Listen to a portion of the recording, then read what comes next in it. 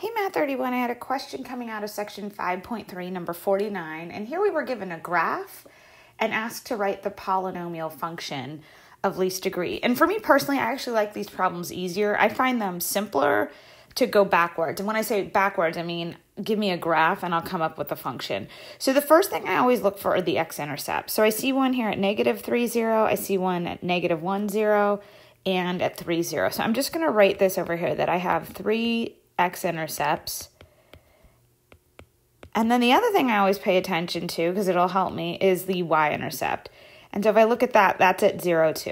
All right, so what this tells me is based on these 3 x-intercepts, I can start to fashion my function. Ooh, that sounded fancy.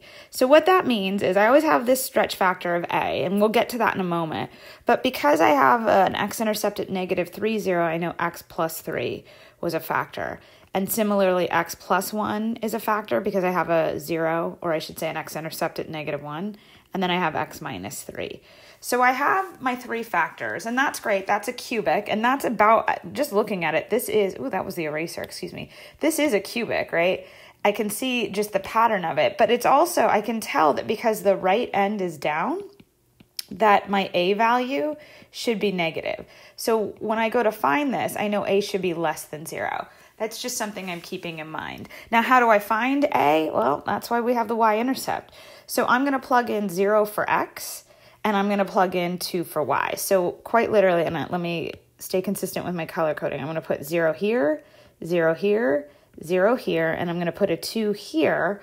So I'm going to plug in that ordered pair and solve for a, and my a value should be negative. So let me switch pens here, and let's try this. So I get 2 is equal to a times, all right, so this should be 0 plus 3 times 0 plus 1 times 0 minus 3. So if I'm looking at this, I have a times 3 times 1 times negative 3. So that looks like 2 is equal to, negative 9a, or a will be negative 2/9. So what I'm going to do now is just plug that a value in here, and let me scroll down.